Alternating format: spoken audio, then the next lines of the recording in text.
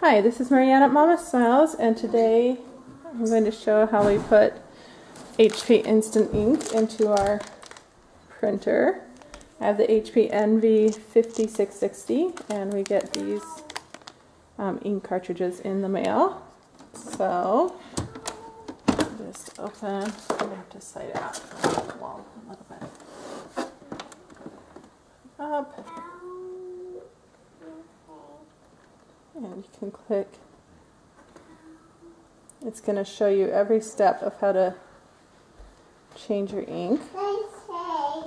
Just pull it out. So you take your ink cartridge, pull this off, and I'm going to just slide it in there. It's pretty easy. Just change the other one.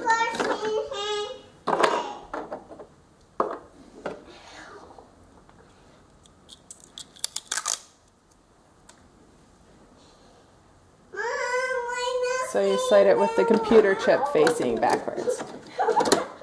And then you're done. Close it. So once your ink cartridges are installed, you do need to align the printer. So you'll just print one paper. It prints out this paper with all of these lines. Okay, and there we have it. It's printed this out, and in the process it has everything lined up the way it needs to be, and you are set.